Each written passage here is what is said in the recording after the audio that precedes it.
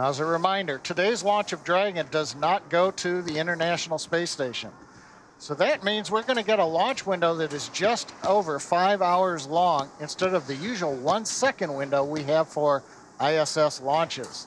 Now, when we fly to the space station, we have to launch in synchronization to when the space station orbit passes overhead. And for maximum performance, we target a specific 1 second period of time for launch.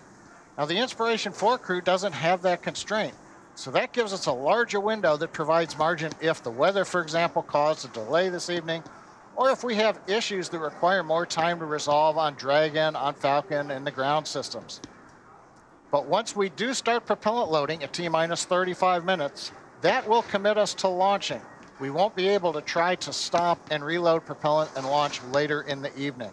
But the good news right now, coming up at T-minus 3 hours and 35 minutes, everything is go for launch.